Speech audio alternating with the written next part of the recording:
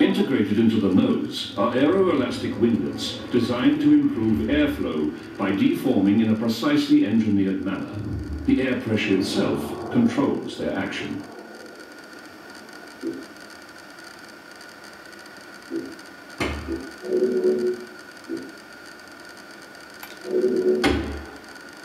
When the 458 Italia turns, so do its headlights. These bi-xenon units automatically follow the road ahead by monitoring steering angle and lateral Gs. The legendary automaker Ferrari was founded in 1929 as a racing team run by Enzo Ferrari. Its very first road-going sports car, the soul-stirring 125S, was introduced in 1947.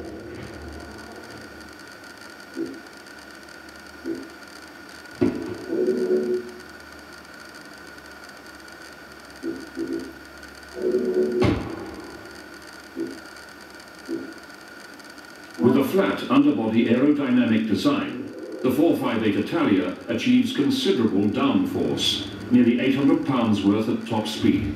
Amazingly, it accomplishes this without relying on a large rear wing.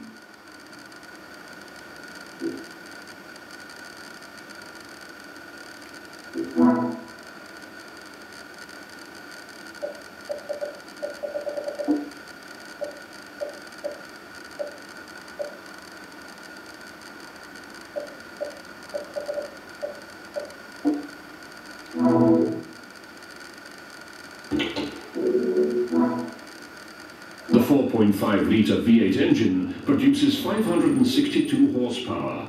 This helps the car reach 0 to 60 in 3.4 seconds and achieve a top speed of 202 miles per hour.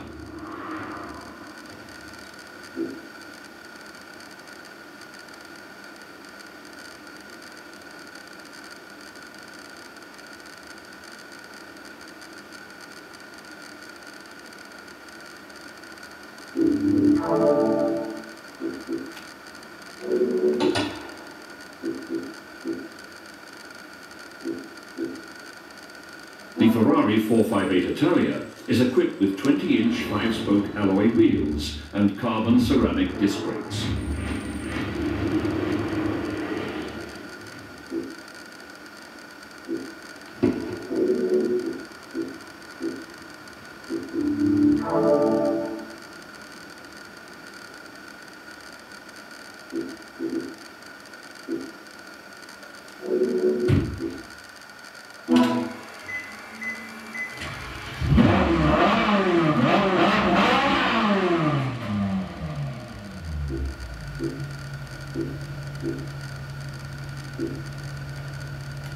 The rear-wheel drive Ferrari 458 Italia features a 7-speed paddle shift transmission.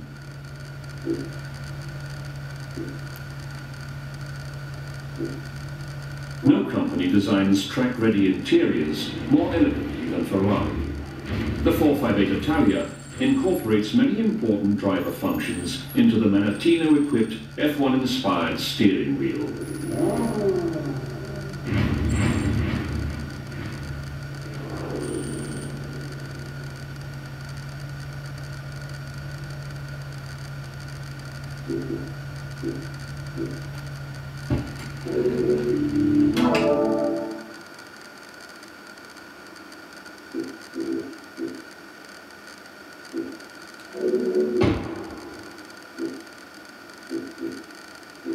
When the 458 Italia turns, so do its headlights. These bi-xenon units automatically follow the road ahead by monitoring steering angle and lateral Gs. This is the very latest mid-engined V8 Ferrari, the 458 Italia. Pretty, isn't it? And that's not something you can say about many of their efforts from the last few years. The 430 had a front end like a leering idiot. The 348 looked like it had crashed into a Venetian blind showroom. But this looks just right. Its appearance isn't just for show either. Those black fins in the front grille flex under air pressure, so the faster you go, the more they bend out of the way to improve aerodynamics. And there are no engine intakes to spoil the sides because they've been moved underneath the car. So it looks fantastic, and its 4.5 litre, 562 horsepower V8 means it has the guts to punch you repeatedly in the back of the head. But that alone wouldn't be enough. Some of its ancestors have been as incompetent and terrifying as having brain surgery performed by a baboon. As it turns out, the 458 is better than that. Much better. In fact, it's a sharp-handling, smooth-riding, savagely fast masterpiece. Of course, it's not perfect. For some reason, they've put far too many buttons on the steering wheel. The dashboard screens are so complicated they can only be worked by Bill Gates, and personally, I'd still rather have the brutal Mercedes SLS. But I can't deny that the 458 is a great car and a proper Ferrari